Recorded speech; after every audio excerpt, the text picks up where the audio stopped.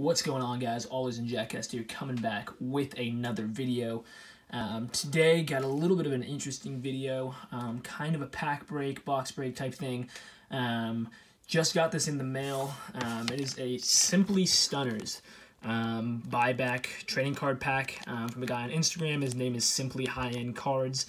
Great guy, been on Instagram for a while, got a sweet collection, and he was doing these repacks that he kind of did himself.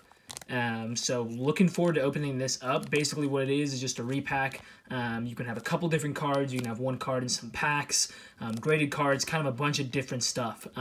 This one feels pretty thin, and it feels like a PSA card, and it does not feel like there is any type of packs in there. I've seen like Mosaic in there, I've seen Finest, but I've seen most of this stuff open. It looks pretty sweet, and I'm excited about this one because this just feels like one card. So let's just get into it. Really don't know what to expect. These were running 130 bucks, so just keep that in mind when I pull, whatever card I pull. But yeah, awesome. I think he has a couple left if you guys want to get in, but let's do it.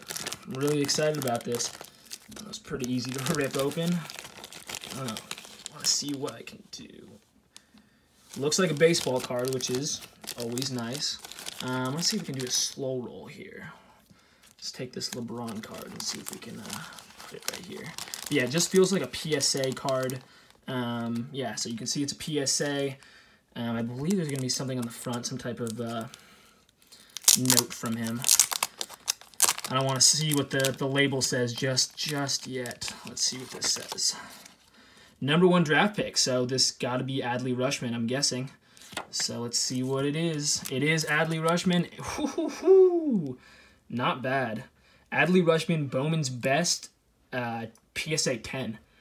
Pretty sweet. I'm not exactly sure what these run for right now, but I think he's gonna be big. I'll put the price somewhere around here when it gets uploaded, but that's not bad at all. I'm guessing these probably go for over 130, so I'm happy with that. I knew that with just one card, there were no other additional cards, that it was probably going to be one of the better hits. Wasn't like a Zion 10 or anything, but sweet. Very excited about that one. So definitely go check out Simply High End Cards on Instagram. But that's about it, guys. Peace and subscribe.